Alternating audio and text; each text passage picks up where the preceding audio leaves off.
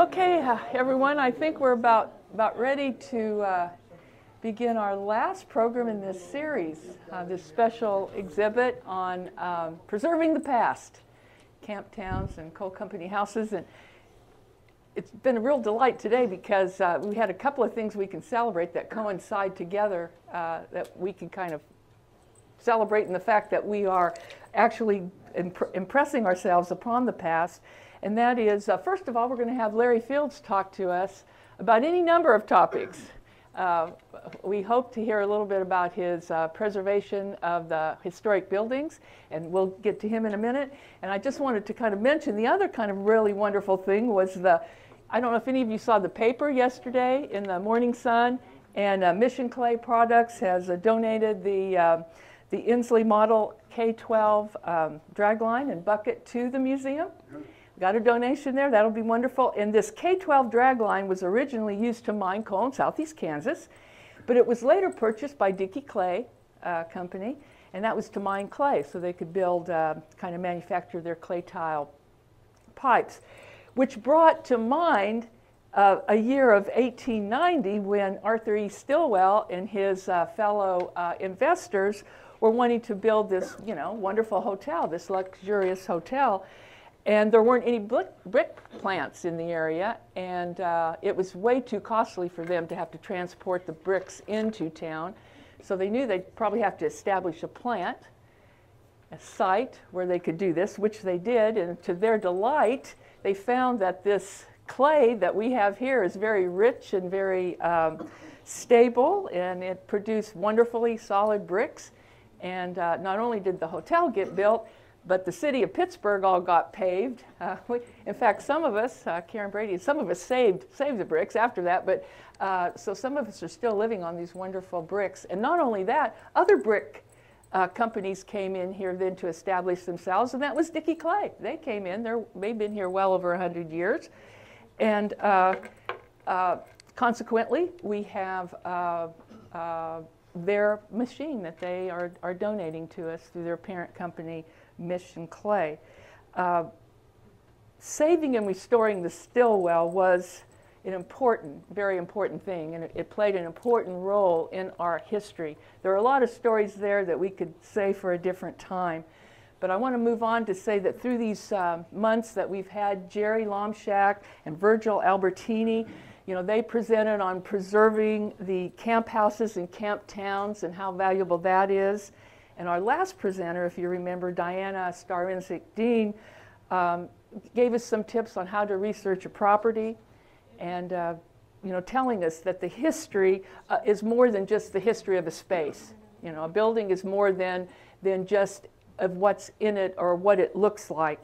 It's also a connection to the people who came before us and the times in which they lived. So we're making these connections, and that's what brings us to our speaker today, which in his own personal way, Larry Fields has dedicated, I think his passion, I think it's a passion, isn't it, Larry? More than a mental defect. It's a mental defect. To a couple of things. I just have to read a little bit about his history because he's going to tell you a little bit about both. One of the most fascinating things I think about Larry, to me, is that he is one of 15 children. I mean, 10 boys and 5. And none of us ever convicted. There you go. His father was a Kansas City Southern laborer, and his both grandfathers worked in the coal mines. So we have a connection that way too. Larry graduated from Pittsburg High School, and as a young 17-year-old, he went immediately to work for the Kansas City Southern, and then he went to the Army. And after his stint with the U.S. Army, he returned to the Kansas City Southern. He started as a brakeman, a conductor, an engineer, worked his way up, and entered in 1970 into management.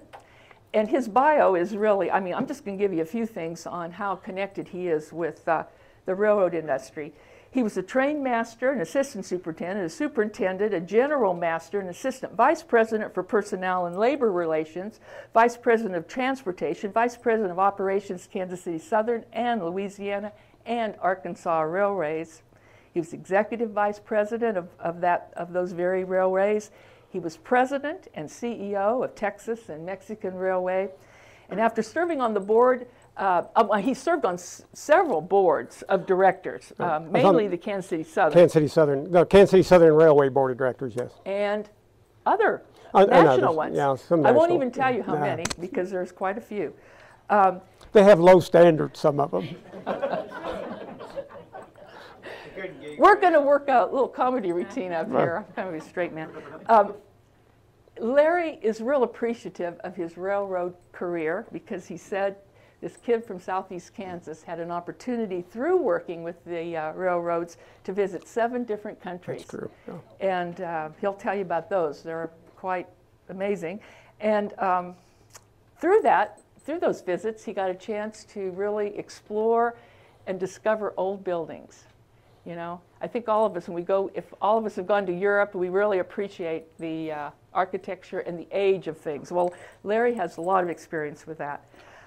I think really one of the main focuses that I think he brings to his talks is that his mission is not only to preserve historic buildings, but it's also to make certain that they serve the community. So I really think that's a valuable asset to all of us, is to make them part of our community. So with that, would you give a warm welcome to our, he's not a convict, he's not even working right now, are you? Are you working anymore?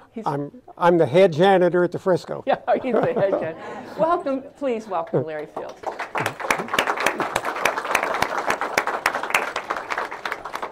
I turn this button on and hold it, right?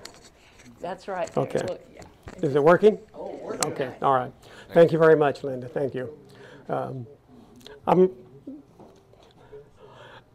glad I grew up in southeast Kansas. I'm glad I'm one of 15 children. I have a sister and a brother-in-law sitting here. They must not have known I was the speaker. They would have might have stayed away. But being in that large a family, you learn to get along and to fight and to squabble and to share and to do without sometimes is necessary. So it's a great place to grow up. There's good things there, and I had a great career. I was very, very fortunate. W.N. Doremus, who was chairman of the board and a multi-billionaire, you know, that's real money. And he and I were quite good friends. He called me, well, I won't tell you what he called me, it's Sunday, but, and I called him the Hat forever. But he was born and reared in Pittsburg, Kansas. He lived here till he was 9 years old. And there's very few people know that. You got a Doremus Park in Pittsburgh, and there's Doremus Parks in 11 different states that I'm aware of. And one of the reasons I love the man and his wife both, Pat, every December they gave away $20 million anonymously. Every December for at least 25 years that I was involved and knew about it. And that number went up, that value went up every year. They didn't want their name on anything. They didn't want to be recognized for anything. Don't bother us with that. Because like he'd tell me, if somebody knows you give money away, they're going to knock on your door. They're going to come see you. So they had lots of money, but they gave it a lot away and shared it. So like as I said, and he loved the railroad. The Kansas City Southern Industries is now gone. And I'm going to talk about railroads because railroads and mining, they're symbiotic. They're hand in glove. You would have never moved the coal without the railroads. And we all know about the railroads, I mean, that was here. Very few people realize there were 7 railroads in Pittsburg, Kansas. 7. Today in the United States, before I get to the other stuff, I want to show you something here. This is the list of the Class 1 railroads in the United States, right here. That's it. That's how many. This is a 1956 model, and the 1966, they only print them every 10 years. So I've got a 66. I don't know where it's at. Suki, my wife, moved it. But there's 800 and some in 1956 and 1966. Class 1, and the class is just a financial number. If you were doing $500 million, that may not right amount of money, but if you have 1 mile of railroad and did 500 million, you're a Class 1. If you had 5,000 miles and didn't do 100 million, you was a regional. So, but 800 in 1966. Today in the United States, that's it. That's it. That's how many Class 1 railroads we have in the United States. You're either going to be big or you're going to be gone. So today in the United States, we only have 5. 5 Class 1s. That's it. The Burnett Northern Santa Fe by themselves is about over 800 railroads combined and commingled together. Now the efficiencies are there, but what happens to our country is the same thing. Not just this industry, automobile plants. How many stores has Walmart? And Walmart, I'm glad you're here, and I'm glad they employ a lot of people. I'm not saying anything bad about any of that at all. We need them. But how many stores have disappeared just in every little old town? Tens of thousands or maybe hundreds of thousands. So this one industry has suffered from 800 and some to 5. That's a pretty large reduction. Great thing about this book, you can find any little old town in America just about if you're looking for them, if you want to find them. But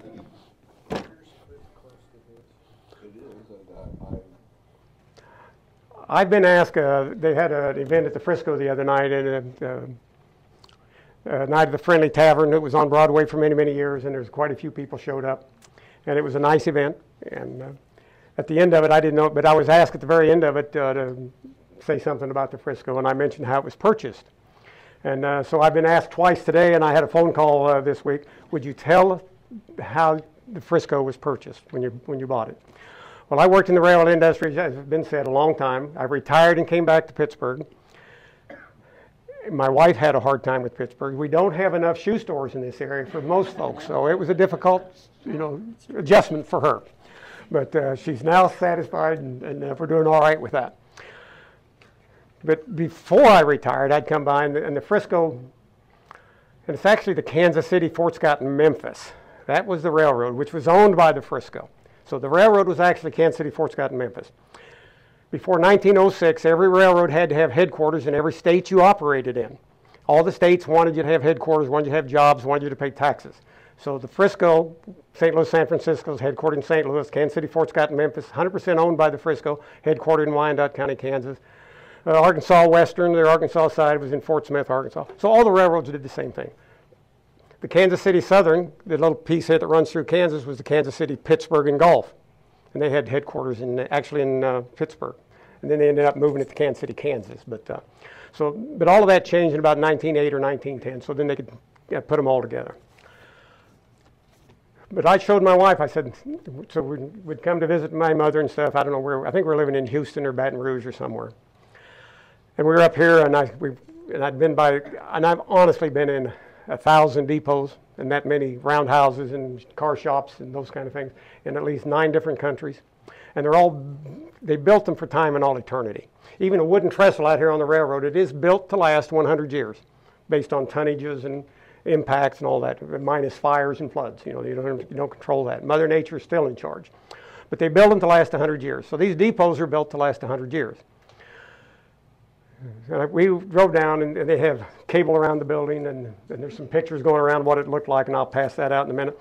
And it was boarded up, and keep out signs, all stay away, keep out, private property, all of those things. And you could come in from the backside, and you could miss those signs, so you wouldn't see them if you found the right way in. And trash piled up everywhere, and windows broke out. And I told my wife that I'm going to buy that building when I retire. If it's here, I'm going to buy it because it's going to get tore down, and what's going to happen to it. And she thought I was crazy, and later she decided I really was crazy when it happened. But so retired, and so I tried to find out who owned it. I said, I think Mackey Clemens owns it. They've been around since 1888, 1890 here. And one time they were one of the largest privately owned coal companies in the United States. Over 600 employees in this area at one time. So they had more than that over the years. And they are still in business today. They're headquartered up at Ottawa, Kansas.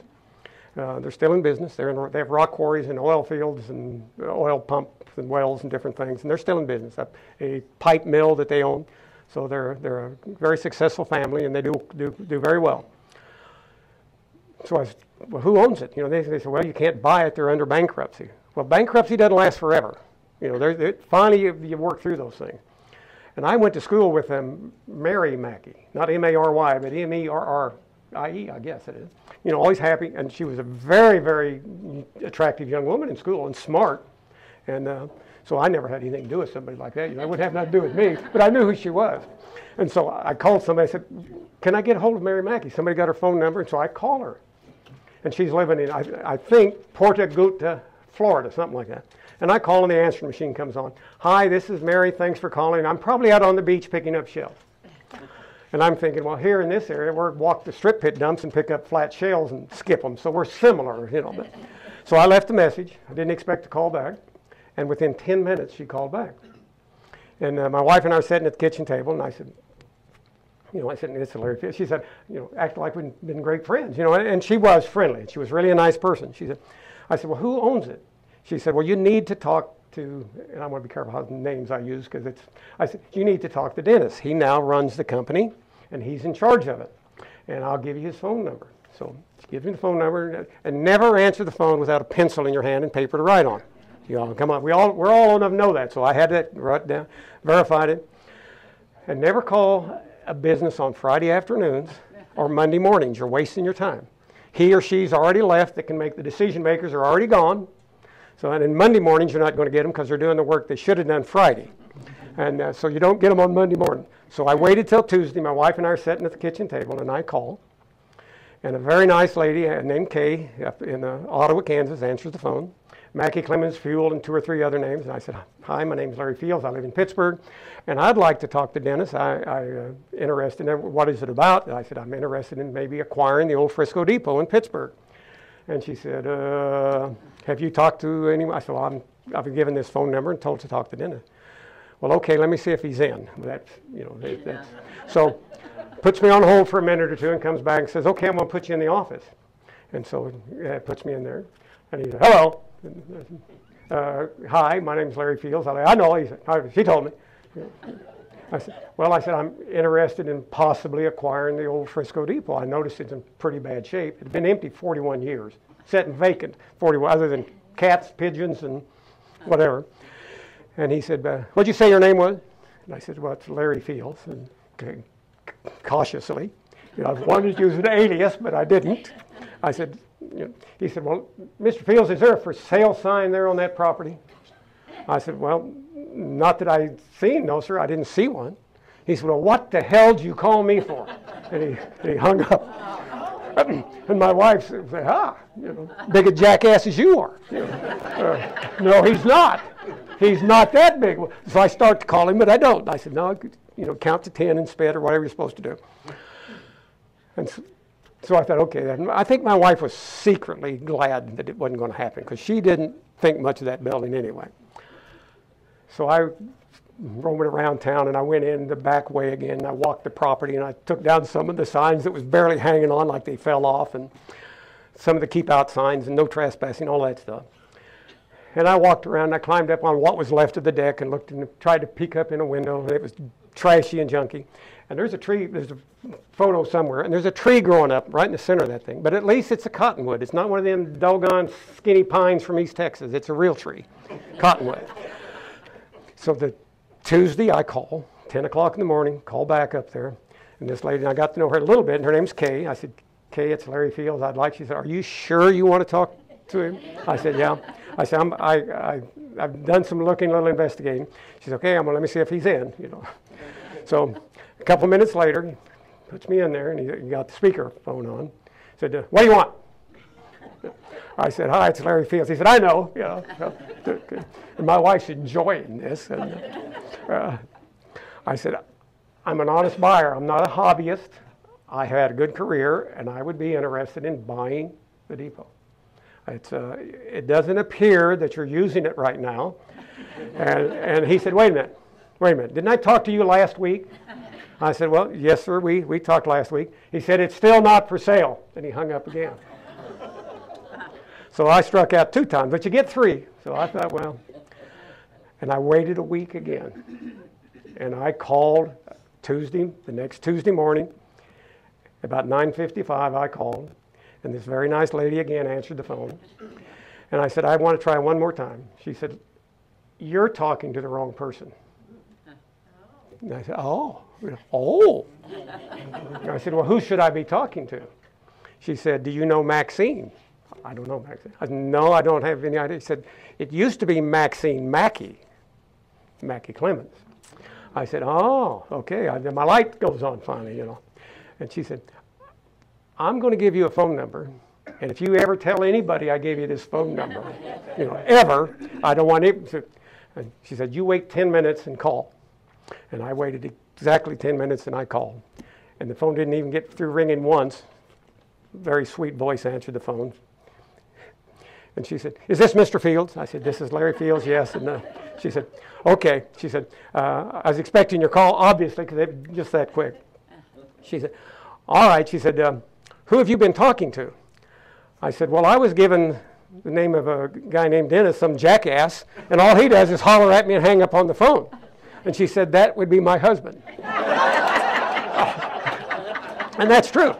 And I thought, well, you know, that's not a very good way to start with Maxine. But she said, let's set that aside for now. And I thought, that's a good idea. Set that, you know, sometimes you, but I was frustrated. Well, what doesn't matter. I shouldn't have said that again. But she said, I've got some questions for you. She said, what is your plan for that building? I said, what do you mean my plan for the building? She said, what are you going to do with that? Are you going to do like that damn college and that damn city and tear it down? I said, I don't know what you're talking about. Now remember, this is pre-Block 22.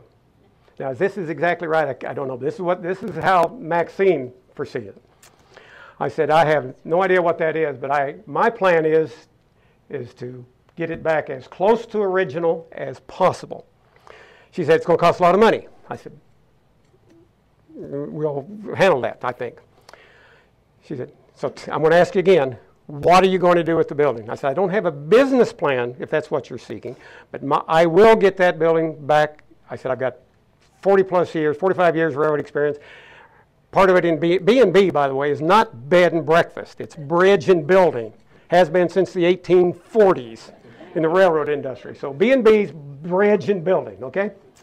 So B&B, the bones were good. I knew it was built well. It's 3 bricks thick. The walls are 16 inches thick.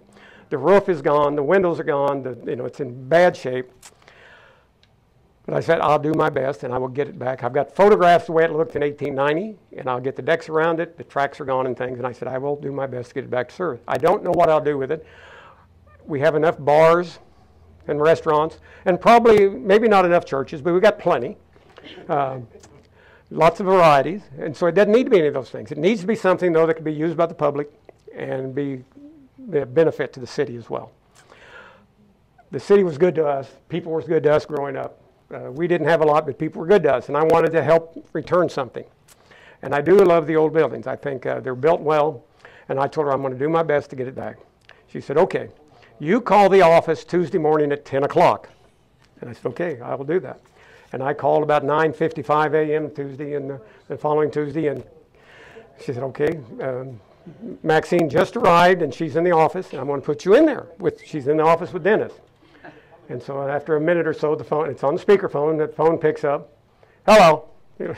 I said, good morning, it's Larry Fields on this. And, yeah, we know, he said. I said, I'm supposed to call. Yeah, I know all about it. I said, well, I'm interested in buying. He said, okay. He said, all right, I understand. We've talked about it here. He said, well, I know. He said, I don't know how you got his number, but he said, we understand. He said, I know it. He said, griping and mad. But he said, you got any money? I said, I got a little bit of money. I said, I know people that are silly enough to loan me money. And so Maxine said, I said, Dennis, sell it to this man. I want it sold to this man. That's her money. And she had an emotional tie to that building. She caught passenger trains there with her dad and her grandfather. And she grew up in there and around there in that area in Plain. And she wanted the building saved. She did not want it tore down. There was a plan to tear that building, the Frisco, down for parking. And it currently has 54 parking spaces off-street. I have more parking downtown than probably anybody, private parking. And, of course, they had their headquarters on the other end. The Mackey Clemens was built in 1961. And it is really a nice building. Terrazzo floors and 16-inch walls, and really, really a nice building. Money wasn't an object when they built that building in 1960. They moved in 61. And so he said, here's the price. And he told me. And I think twice as much as what I did, a little back of the envelope figure. And I knew and pretty good estimate what it was going to take to do a lot of work to it. And I said, well, that's way more than it's worth. And I shouldn't have said that. He said, do you want me to hang up? No, don't hang up. I said, I'll do it. And my wife, chin hit the table.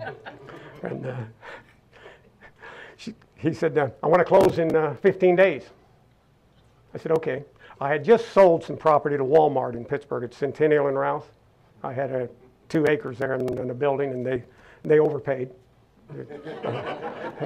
They want something, get out of their way. You know, they're going to do a deal. And so I was sitting on some money. I needed to invest anyway or pay quite a bit of taxes on it. And nobody wants to pay any more taxes than they have to. And so I said, that's fine. I can do that in 15 days. He said, I'm going to send you he said, you know Mark Werner, attorney in Pittsburgh? I said, yes. He said, he's going to write you a contract. You go see it and sign it. I said, okay. Well, 2 days, Mark Werner called and said, hey, I got something for you to come and look at. And it was about 7, 8, 9 pages. And it was the right amount of money that he had said, which it still was too much money. And I didn't like it, but I didn't. But I wanted to do it. Had my mind made up I was going to do it. I knew I wasn't ever going to get my money back, more than likely. So I said, you got to sign it. But I did notice one little thing that I thought, man, this is so childish.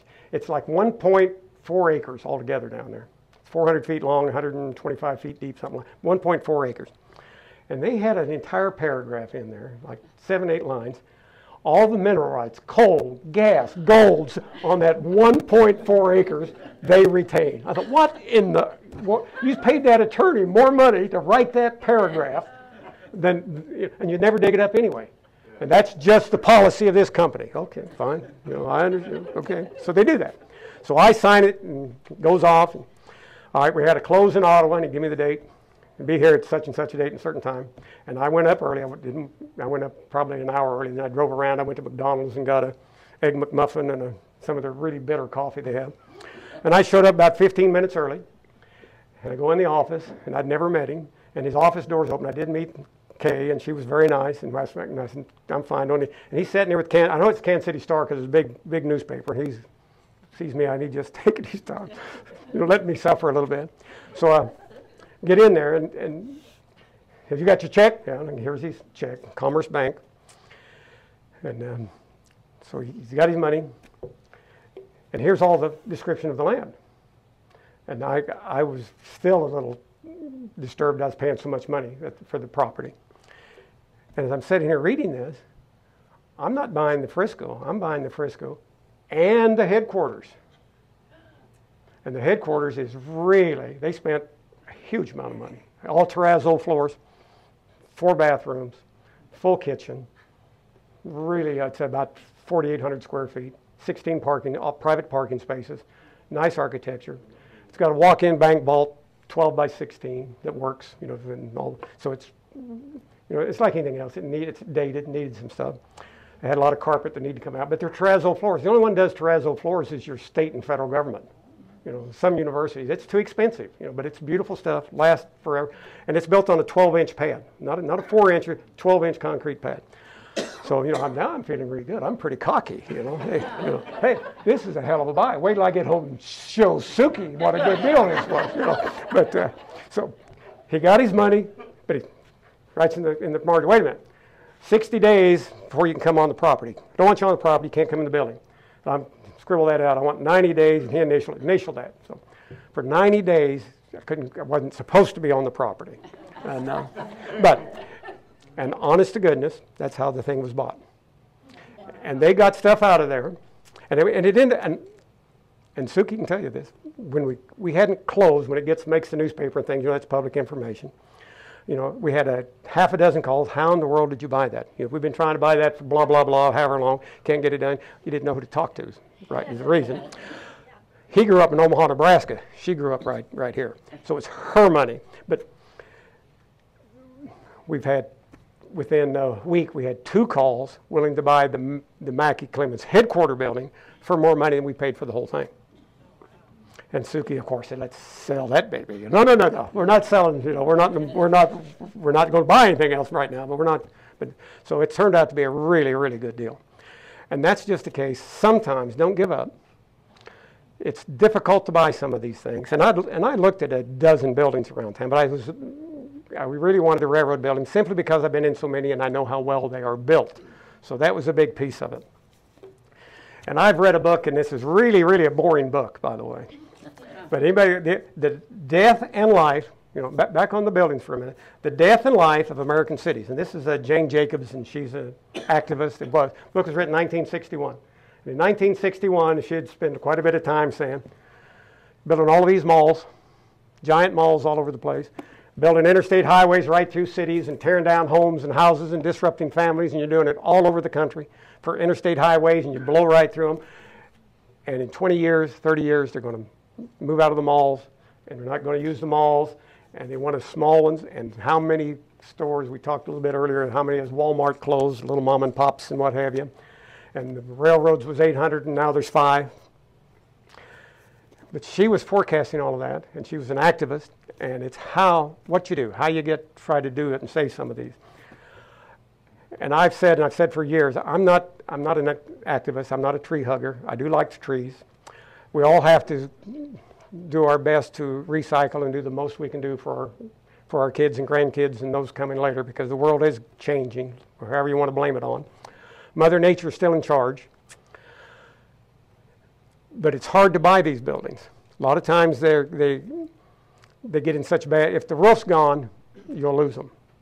You've got to get started and save them and get them dry, and they're hard to buy. Mackey wasn't using the building, but Mackey had moved on. It did not meet their business plans. Their headquarters had changed, where their operations were at had changed, so they didn't want it. They didn't need it. And what they were getting out of it, they thought they were going to do a transaction with Pitt State and the city for tax credits and some money, and so he ended up getting basically what he wanted. But the building was saved thanks to Maxine, who, by the way, she brought when it was done, and it took about 1.5 years to complete that thing. And you never get complete. There's always maintenance and always things to do. But she brought her daughter and 3 grandsons and a granddaughter, and the grandkids spent the night in the depot. Code violation, by the way. Don't tell the city. Maxine did not. So they spent a night there, and the grandkids have been back one other time and spent the night in there. So she's just thrilled to death that the building's there. And so am I, and the building is used, and we do donate it quite a lot for different functions and different things. We have had funerals and weddings and celebrations of life and parties and drunks and a little bit of everything in there. But it's a good building. It's a great location. There is a lot going on there. The university will be announcing their Guerrilla Rising one of these days for long. And they're being careful this time when they make their announcement that they've got contracts, not memorandums of understanding, contracts. So be more careful what you say. But there's going to be a lot of money spent there. So the property is valuable, and it is a good piece of property. It cost a lot of money to save it. It's worth more than I have in it. And it's used by the city of Pittsburgh. And we've had, I don't know, my wife would know exactly, but there's been like 15 or 18 weddings and that many funerals or celebrations of life, at least that many. And a lot of receptions. City code allows 220 is what it's, and the west end of it was the passenger station, the entire east end, it's 128 foot long, 36 feet wide inside, and that was the freight house. So it's a good building, solid building. Took a lot to get it done, but I'm glad it's here, and it is on the National Register. You can put a lot of things on the state, so it's on the state register, but it is on the National Register. And that is the parks and the national parks that handles that. And it's not easy to get on the national. The year that we applied and got it all done, and I brought a copy of it, it's about 59 pages. So there's a lot of work, a lot of paperwork. And there are monies to help you with it. But once you start a project, if you start, and you can't wait, the problem with it is you can file for a grant and you can get some grant money. I didn't get any, 0. But I didn't apply for any because it takes too darn long. And if you got a hole in your roof with tree growing through it, and it's halfway across the building, you can't wait. You got to get started. So once you start, then you're done. You can't apply and say, oh, hey, I want to get this roof done. No, that doesn't work that way. You've got to apply, and once you apply, you've got to pay all your bills. You've got to make sure there can't be any liens on anything. You've got to get it all done, pay all your taxes, no liens of any kind on the property, everything paid for, and it's got to be clear, and you've got to show ownership. Then they'll reimburse you whatever portion of it was approved. And anytime you have a transaction in Crawford County, I always wonder, I said, where does this money come from? It's not just free money. It doesn't grow on trees. It comes from somewhere. Well, part of it comes from, every one of you that ever bought a piece of property in Crawford County pays a small portion. There's a fee. Fees, lots of fees, you know. Go to the bank, see how many fees they got, you know. Got a fee for coming in the door, I think, but there's a small fee. It's like $1.85, or maybe it's more now, every transaction, and that money goes to the Kansas Historic Fund grants. And so that's a part of it. But no county can get, I think it's over $30,000 or $40,000 a year out of it. But you can spread it out over years to get the money. But it's a huge amount of paperwork to get it done. So when this thing goes to the National, it's in Washington, D.C., and so we have kids close by, so it was a good reason to go sponge off them for a few days. But there was 37 facilities in Kansas that applied. And I was told by the guy named Rick Anderson, who's in Topeka, and he's a full-time historic grant writer in Kansas for the state. He said, Larry, nobody ever gets on the first read. You know, just not going to happen. So, well, I'm going anyway. You know, I'll go and I'll help present. And if the owner cares enough to come, they said it always makes a difference. So we go. My wife didn't go to it, but she stayed with kids, and I went. And there was 37, I think that's right. And of the 37, 2 got on. The fire station in Kansas, downtown Kansas City, Kansas, was built in 1918 or 19 or 20 along in there. And it's a beautiful building. And that's owned by the city, and it got on the National. And the other one, and they get out the thing, is the Frisco Depot in Pittsburg, Kansas. So that was pretty, you know, made me feel pretty good. But it's a lot of work. But the good thing about following the railroad history of it, they've got good records. Their records are better than John Doe's and Jane Doe's and something that was a blacksmith shop. You know, just because it's old, it doesn't mean it's worth saving either. Sometimes public benefit and cost outweighs doing them. So this building was a good one. It's in pretty good shape today. It is. My wife loves the building now. She does. I'm the head janitor, not just dead. I'm the head janitor, and so we got that one. And when we got that one done, I said we need to do one more, and she disagreed. So, and I shopped around. So I'm going to make this. The old Pitcraft building is not the Pitcraft building. They bought it in about they moved in 56, and I think they bought it in 66. And they ended up closing and moving out of there. And they did a great job. Now, I'm not faulting anything they did. You can do more with your copy machine on your desk at home than a printing shop can do today, I mean, comparatively. And that business is shrinking and shrinking and shrinking. And you got this great big building that they don't need and all this great big equipment that nobody wants and has zero value. May have cost $100,000, and today, when they were looking at it, it's worth a couple thousand if you could get rid of it. And it's just not worth anything. And they had to shrink, and they had to do things. And they'd put in a couple ceilings and some things and lowered the ceilings, and they'd quit spending money on it. And I'm not faulting them at all. There was no money in there to be made. And so they quit using it about 99 or 2000, other than for storage. The water was off, and the electricity was off, and the windows were broke, some of them. And they bricked in every single window on the ground floor. Every window was bricked in. And so I decided that's the building I wanted to buy, because it had good, one thing I want is parking. Walmart builds parking for some reason, and Target likes parking. And these places, you know, if you don't have parking, you know, well, some of the college kids might park their scooter in front, you know, that little thing, but most people aren't going to walk a block or 2 blocks to get to you. So it had parking,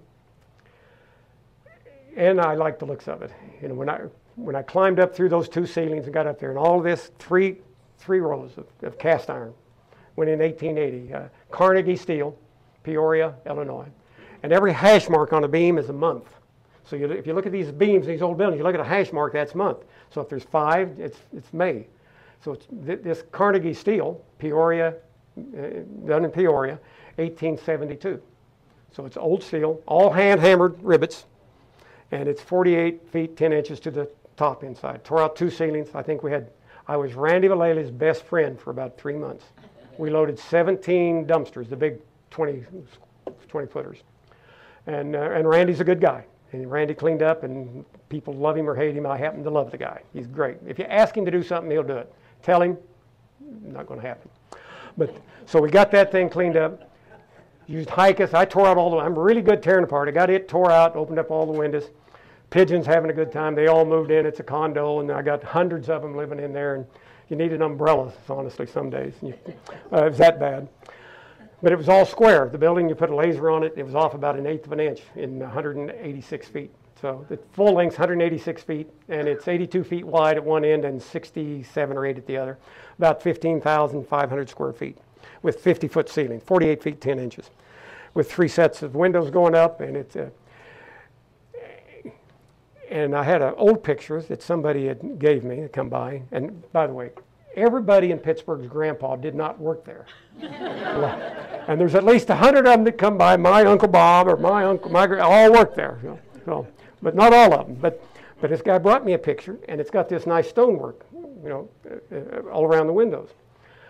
And so I asked Hikus, who does a lot of stonework here. They're really good. He's got a guy who works with him named Crazy Joe, who's earned that reputation. But they are great masons and magicians.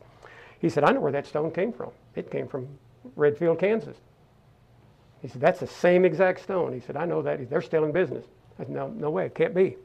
Yep, same family runs it. I said, so we go up there. And it's in a creek bed, and it is the same company that sold to Pittsburgh Iron, and we bought the same stone that was around there. We got it around all the windows on the ground floor, and we put a cap along the top, and the foundation was gone. They had poured concrete, and the sandstone was held water, so we replaced all of that and put this nice stone along there. And so it's really made an attractive building. So it's hard to believe that from that company is still, it's like seeing Jeb Clampton or whatever his name, the overalls and no shirt and the big beard and the flop hat and old equipment, and they slice in the creek. And I would go up with the trailer, and I'd get a 8 feet wide, 16 feet long slab. That's all I could haul. And I'd haul it back down, and Hikus and his guys would take their rock saws, and they'd get out there. And Crazy Joe, the reason they call him crazy, it's you couldn't see. One guy's supposed to be watering down, keep the dust down, and when you're cutting this. And Joe's got his mask on. He's got a cigarette stuck out of that little mask. So I said, OSHA would love to see this. I want a picture of this, buddy. But his wife's a nurse. And I mean, you can't even see the dust. And it's not bad enough that you can't see the dust, but here's that cigarette stuck in there. So, you earned the name, Joel. And he's a great, great stonemason. So they did all of those work. And so that building is built in 1879. We believe it's the oldest commercial building in Pittsburgh. We're not positive. We think it is. There is behind where Beitzinger's used to be, there's a blacksmith shop in there that we think's older. But we're not positive yet. It's hard to find the ownership on some of this stuff. But that building is a really good building. And so you're looking around, what are you going to use a building that size for? We've got lots of parking. We've got parking for about 140 cars on there from Locust Street to Elm. It's almost 400 feet east-west, and it's 125 feet north-south, so lots of parking. The alley's been abated, so you can close that off. But I only own 41 feet of it to the alley, but the city owns the rest of it, so it's all usable. So it'll be nobody would need that much right now, and it's being looked at by the university, not to tear anything down, but for parking and some other things that's coming. So it is going to get utilized better. But that's a good building, and it really is a good building. But we decided, again, what does Pittsburgh need? What do we need? And we've got, I have quite a few grandchildren, 23, and that's quite a few. And they all like, anytime you go, they like to do these different things. And so I said, we need an indoor play area. So we have a climbing wall that's 32 feet, 33 feet 6 inches. And it's 3 climbers at the same time. We have bounce houses, and they're some of them, one of them, the big one's 19 feet tall, and it slides, and ball pits, and skee ball, and what have you. One machine that has 110 games in it, and it shines on the floor on mats and things, and you step on a tube of paint, and the paint squirts, and you walk through the leaves, and it looks like it's 3D, and the leaves like they're falling in your face. And so we can do 4 birthday parties at the same time, 50 people each, because it'll hold, that room holds 700, legally, according to code, 770 people. And that don't include the north end of it.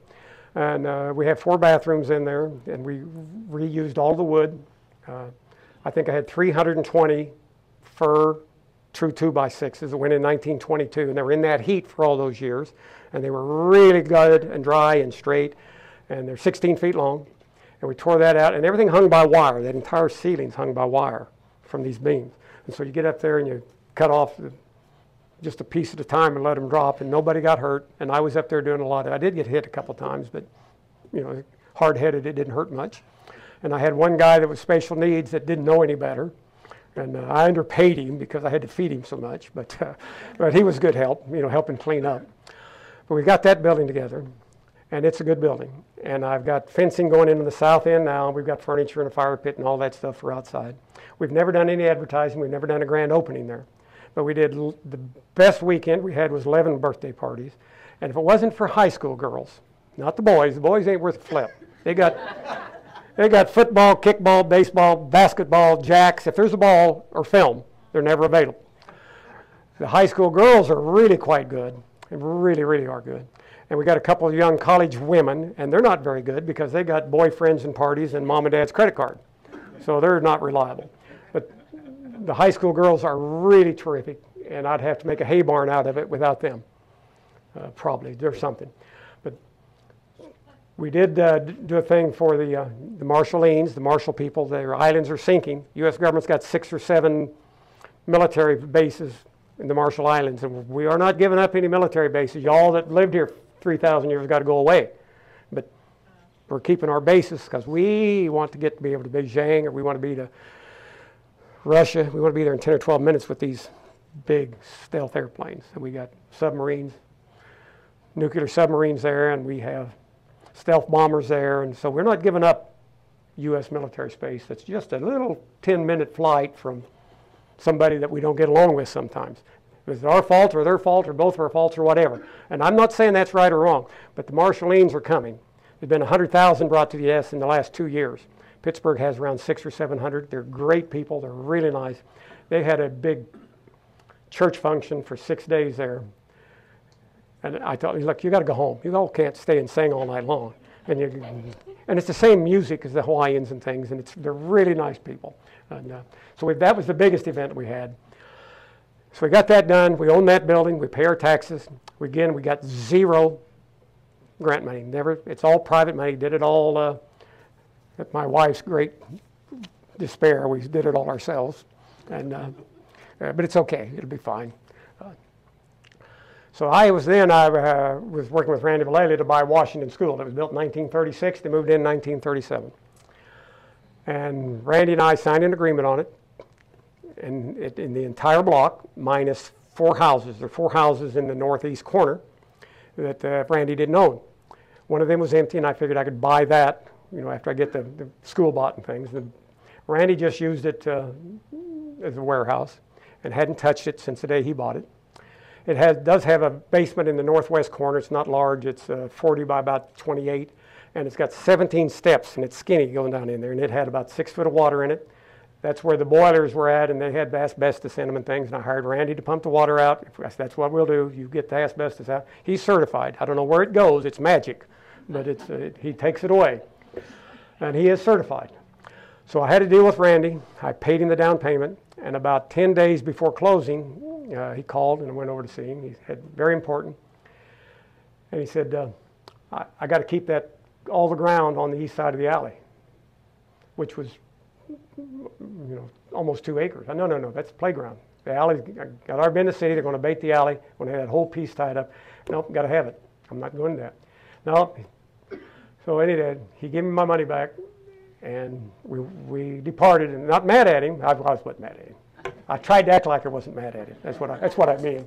But so we got that done. Went on, and then some people come to me and said, "What was you going to do with that?" And I said, "I wasn't sure, but it would make an awful good daycare." And they said, "Why don't you go back and buy that, and buy it all, and we will fund it?" And I said, "Well, who is we? You know, I want to make sure because I had it bought for $175,000, which I thought was a decent price for it. Needs a lot of work, a lot of stuff." I said, "Here's the deal. Here's how I think about it. You got to leave the building alone. It's a beautiful building. You got to save the cupola. You got to save the building. That's fine, no problem. We'll make an extension on it because it needs to be more room because it needs to be a daycare." And I said, "I agree. Daycare would be perfect there." And so I'm given a budget, which I come in way below, and I go back to Randy. I said, "We want to buy this thing, and it's going to be a daycare. And what we want to do, we can't name the street, but we're going to name this alleyway. It's going to get abated. We're going to name it the Randy Vallejo And we're going to put up a plaque on both sides thanking the Valela family because you did save it. It's not tore down. He could have tore it down, sold the lots. He did not do that. So you want to recognize that and play to his heartstrings a little bit because he's still a human. He has a daughter that has now moved back here, and his son Johnny died. And I did Johnny's celebration of life at no charge. Johnny had done some work building some ponds for me and did a barn for me, building on a little farm out here. And so Johnny and Randy knew I liked Johnny, and I done that. No, I said, no problem, I'm doing it free. And Randy was very thankful. He said, I'm going to sell to you. And so I have a deal with Randy after we got this deal done. I'm going to do Randy's celebration of life. I said, no charge, you don't have to pay Randy. I said, because there's no one coming but me and you. That's why I told him. I said, nobody's going to be there. You know, we could do it in the van. You know, it doesn't have to be. And he's, and that's what I told him. But so there is a group that now owns the Washington School, and it is Point Forward. And it's 100% donated money, 100%. Now, I'm sideways with them over a couple things because the building looks as bad now as when Randy had it. We closed on it in December of last year, paid the back taxes, got the basement pumped out, and got the asbestos out, and that's all done. Randy's got all his stuff out, and there's a little over, and they're great people. They're giving their money. But we had a bit of a falling out. Not serious. That's serious. Hell, they're all serious. But you got to get moving. You cannot piddle around. We should have had a big billboard up saying, coming whenever. But the Kansas Fire Marshal's been there, the state's been there, and the daycare's been there. It is going to be a daycare. They have a little over $3 million after this is now currently. And they've got some really good people that are giving a lot of money, families are giving money. And it's the same big ones. But the great thing about this is not going to have John Doe and Jane Doe's name on it. It's going to be whatever the name of the daycare is at the old Washington School. And I think that's great. The problem I have, and the sideways I got with them a little bit, there needs to be a couple really big signs, both sides of the building saying, Old Washington School. Let people donate their $10, $25 to $50. My grandkids went there, my daughter went there, or I taught there, or whatever. Let the public have a buy-in because it's going to be a daycare for 151. It's approved for 151 children. It needs to be 7 days a week, 6 a.m. to 10 p.m., at least 6 days a week at that, because people have to work different shifts. A lot of people now work 4 12-hour shifts, and you need to provide that.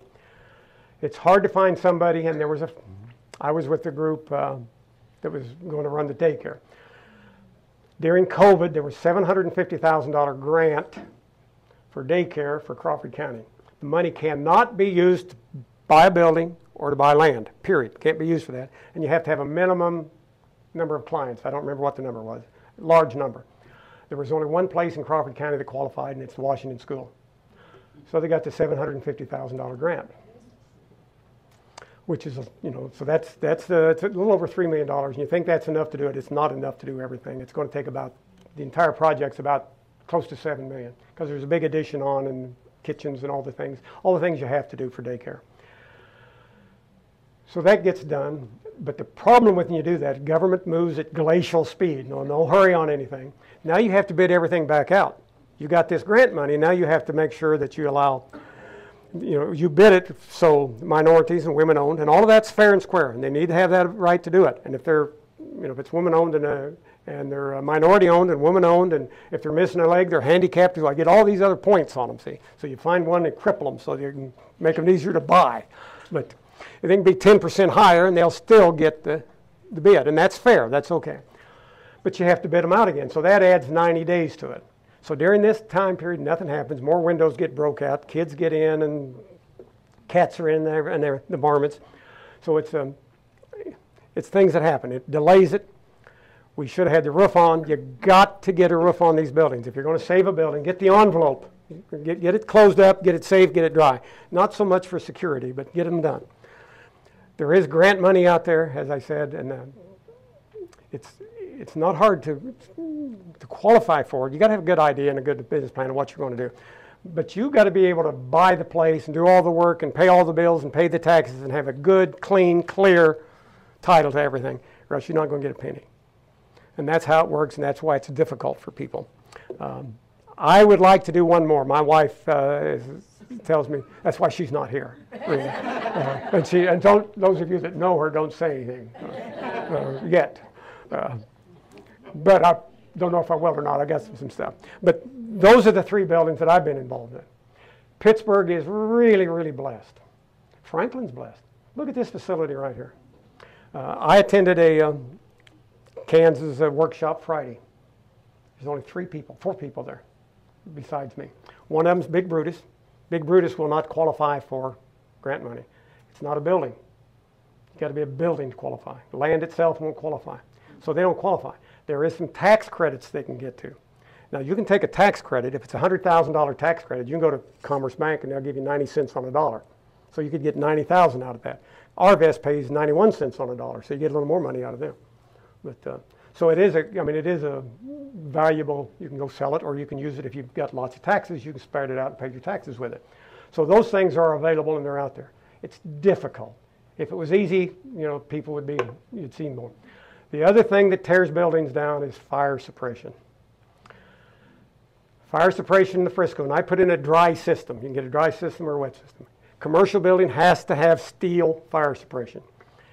And the bigger the building, the bigger the pipe you have to have. So in the Frisco, I was able to use 5-inch pipe. There's a 12-inch line. You got to come off of a 12-inch line. It's out in the edge of 126 Highway, 4th Street. So now I have to deal with the state.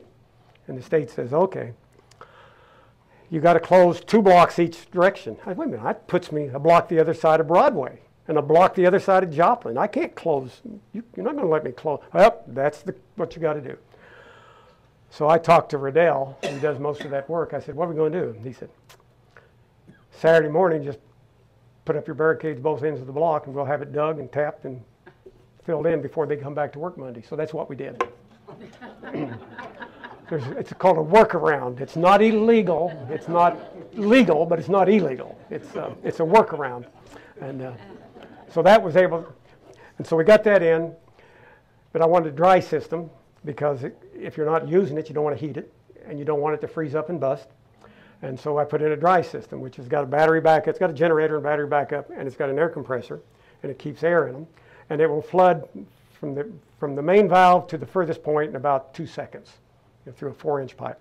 So, but that's about $100,000, and that's not a big system. And so I have to do one at the Fun Zone, the old Pitcraft building, and it's 15,000, almost 16,000 square feet.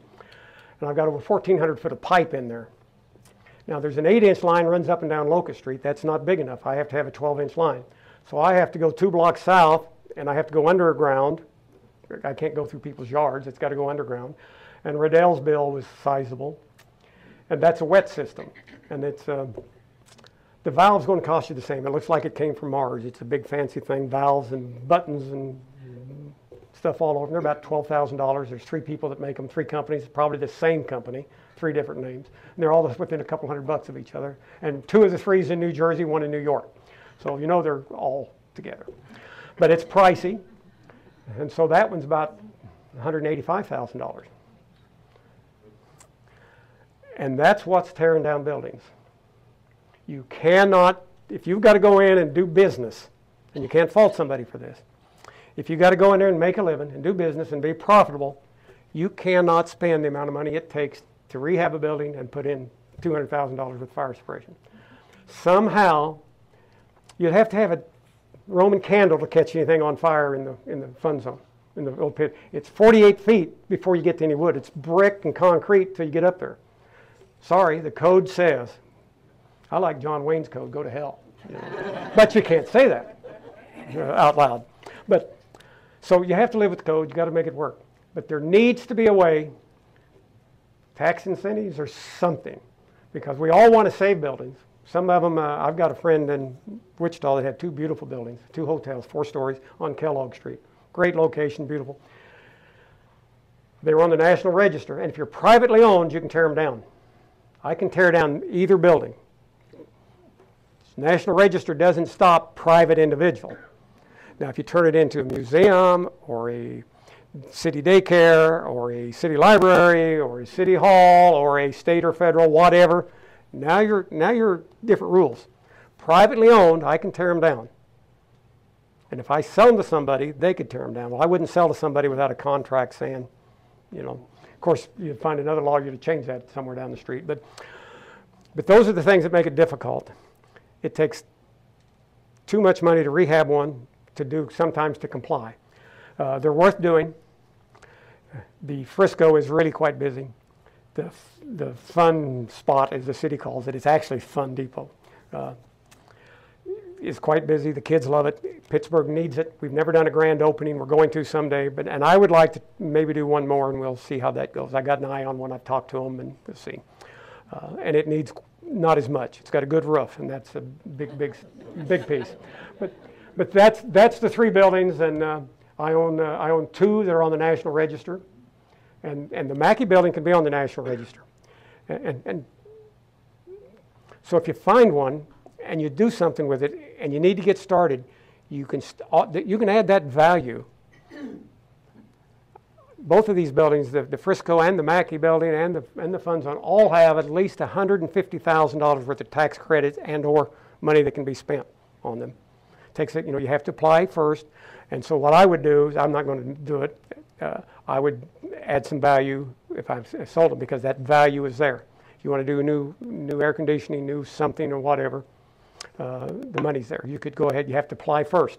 So there are ways. It's another workaround, another way to come back for a bite of the apple of sorts.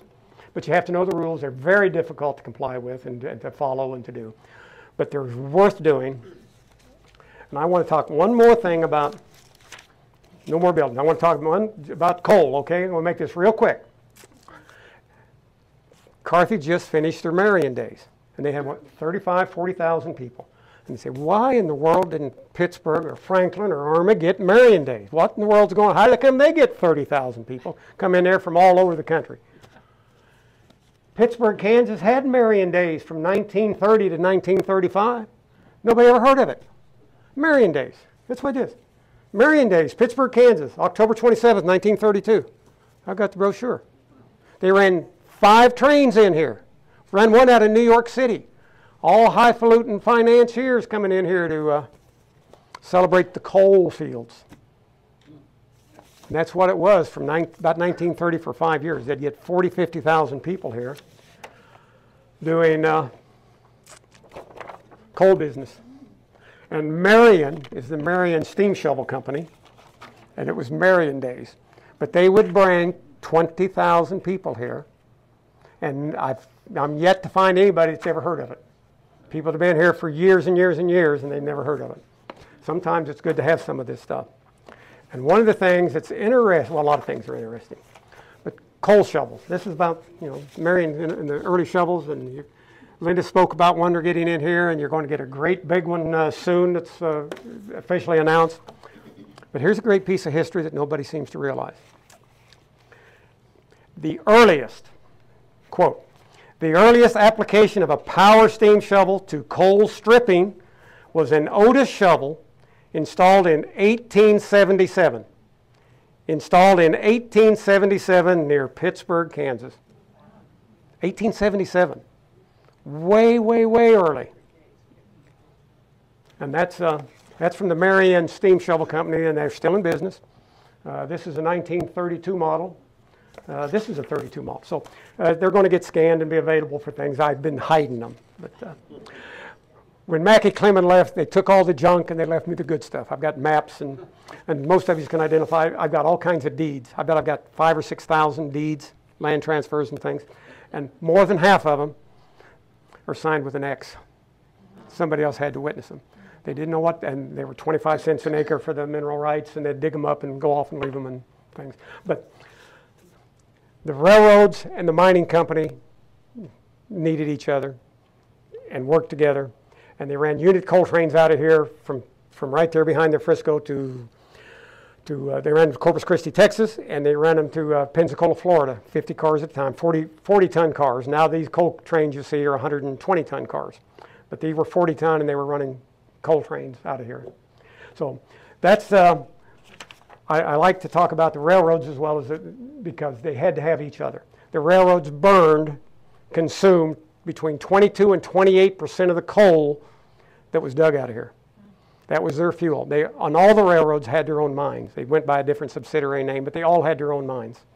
And so that's, it's a great thing. It's a great history. I hope there's more of these buildings that don't get destroyed, but I also understand why it happens. You simply, business-wise, you can't justify it, and it's pretty hard to do. But I thank you for listening. I'd answer any question if somebody had one or two. Where is the Mackey Clemens office? It's at 4th and Locust, right on the corner, that tan building, right across catty corner from the Best Hotel. Uplink. It's now Uplink. Yeah, okay. Uplink is a local company, doing very well. It's a good company.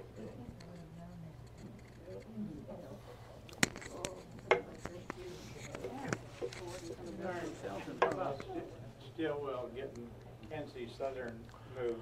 They wasn't going to, it was going to go straight through like Mendon Mines, and he got them to bring it here, and that's where you don't have to. Yeah, they talk about the Stillwell Hotel. Arthur Stillwell was president and chairman of the board of Kansas City Southern, Kansas City, Pittsburg, and Gulf. That's where he came from. And so he started in the barbed wire business. He held part of a machine. He invented a machine that made barbed wire without having to do a lot of stuff by hand. He made lots of money. Then he got into insurance money and cheated some people out of some more money on the insurance side or whatever had happened. And he ended up in the railroad business, a baron now. And he built the Kansas City Southern to Port Arthur. So Port Arthur is named after him. Hotel Stillwell's carries his name. But originally, they were going to go straight south. Yes. Yeah, they were going through Mendon. They didn't want to come in Kansas and have a separate company. So in Kansas, they were the Kansas City, Pittsburg, and Gulf. You had to pay more taxes. You had to have headquarters. You had to have a building. So there's reasons not to do it, financial reasons not to do it. But he decided it was worth doing. Pittsburgh was growing, and it's turned out to be a great thing. And now the Kansas City Southern doesn't exist. It's now the Canadian Pacific Kansas City. So, and that's not a bad thing. It's the only transcontinental railroad in the United States that goes coast to coast. The only one. So, Does it now go to Mexico also? Kansas City Southern goes from Mexico all the way from Laredo and Brownsville all the way to within a few miles of the Guatemalan border. The Mexican government owns the last 20 miles, but they have trackage rights. I've been down there 100 times, more than that. That was something that Arthur Stillwell envisioned originally too. Yeah, when he lost the Kansas City Southern, he went on, when you see the grand tour we read about when they got on the sailing ships and made the tour around the world, he made a grand tour, him and his wife, and when he come back, he didn't have a job. The board voted him out and bought him out and different things. So he started a different railroad and wasn't very successful the second time around. But he was quite an individual. So I thank you for listening, and if you're bored, I'm sorry.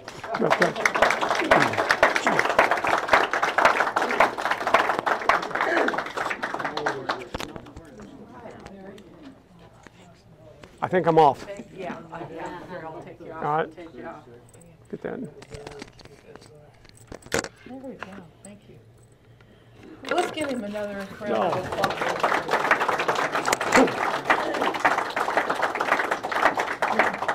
We could probably listen to him for another hour.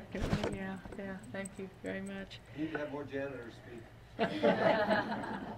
We appreciate you, Larry. We appreciate you saving some of our buildings and some of our culture. I have a couple of announcements before, we have, the house is open, so if you'd like to go out, Jerry will be, Lomchak will be there to do some tours, and we'll also have some beverages for you. But there are a couple of programs coming up. One just kind of came in sort of all of a sudden. It'll be next Sunday. It involves a book called Sinkhole. And there's a wonderful and kind of tragic story behind it, but the author is Juliet Patterson, and she's going to be here and let me just give credit to the people who are involved, who are getting her here, the Pitt State Writers Fest, and also the Pitt State University's Women's Studies Lecture Series, Distinguished Writers Series, and the Student Fee Council. And she'll be here on Sunday at 2 talking about this book. Let me just give you a little paragraph description, because it does have to do with tragedy in her family, but the background has to do with Southeast Kansas roots. Patterson's book, which deals with the legacy and inheritance of suicide in one American family, is also a deep look into her roots here. She visited and researched Southeast Kansas, giving special interest to its abandoned mines and extensive undermining days, as well as the sinkholes, to gather historical evidence and imagine the final days of her maternal and paternal grandfathers, one a fiery pro-labor politician and the other a melancholy businessman.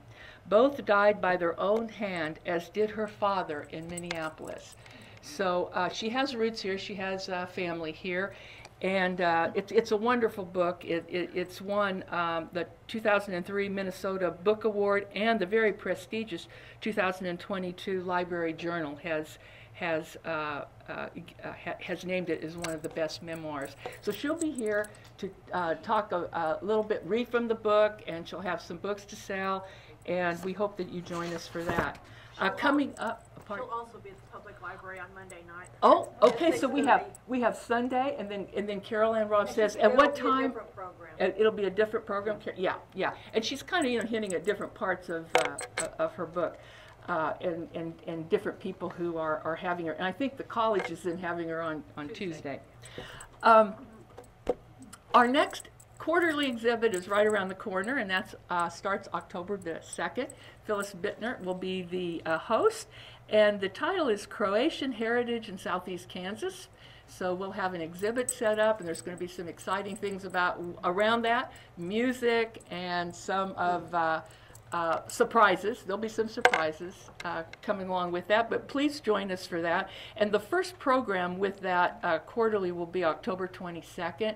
And if you all have your newsletters, it'll be coming out soon, and they'll tell you all about this in your membership newsletter. Also, just a little plug for Making Spirits Bright. I don't know if any of you went to our last one, our fundraiser last year, which was sold out, by the way.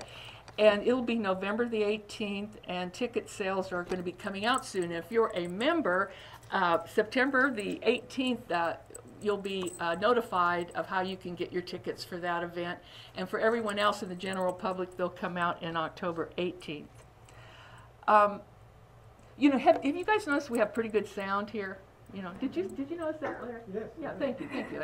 But one thing we don't have, we have a TV, but we don't have like a projector series, right here, right now with the screen. And fortunately, Broadway Electronics is going to donate us a 7-foot screen. David will be happy because, he has to move his camera around.